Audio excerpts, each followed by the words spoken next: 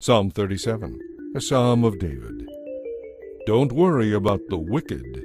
Don't envy those who do wrong. For like grass, they soon fade away. Like springtime flowers, they soon wither. Trust in the Lord and do good. Then you will live safely in the land and prosper. Take delight in the Lord, and He will give you your heart's desires. Commit everything you do to the Lord. Trust Him, and He will help you. He will make your innocence as clear as the dawn, and the justice of your cause will shine like the noonday sun. Be still in the presence of the Lord, and wait patiently for Him to act. Don't worry about evil people who prosper, or fret about their wicked schemes. Stop your anger, turn from your rage. Do not envy others, it only leads to harm. For the wicked will be destroyed, but those who trust in the Lord will possess the land. In a little while the wicked will disappear. Though you look for them, they will be gone. Those who are gentle and lowly will possess the land. They will live in prosperous security. The wicked plot against the godly. They snarl at them in defiance, but the Lord just laughs, for He sees their day of judgment coming.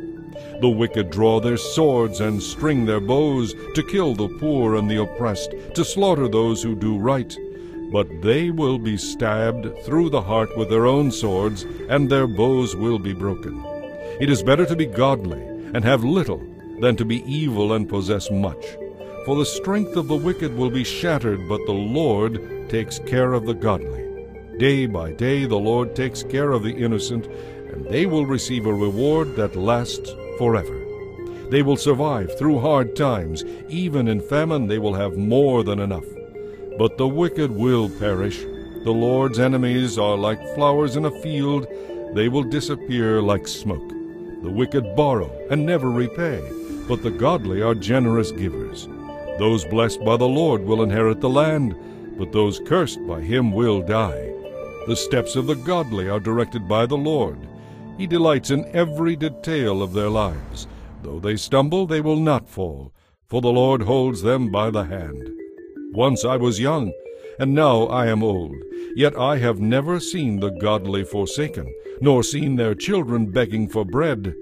The godly always give generous loans to others, and their children are a blessing.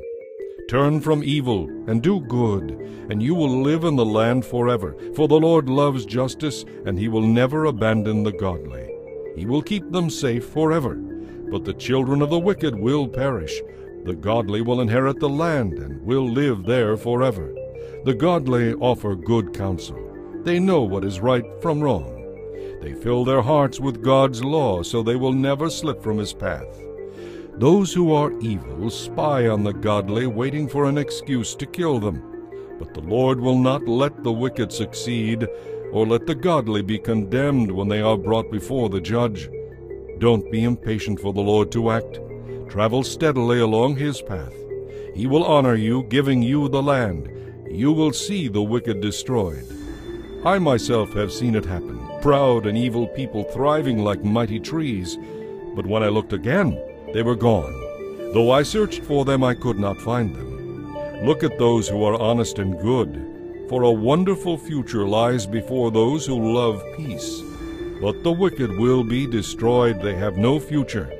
The Lord saves the godly. He is their fortress in times of trouble. The Lord helps them, rescuing them from the wicked. He saves them, and they find shelter in Him.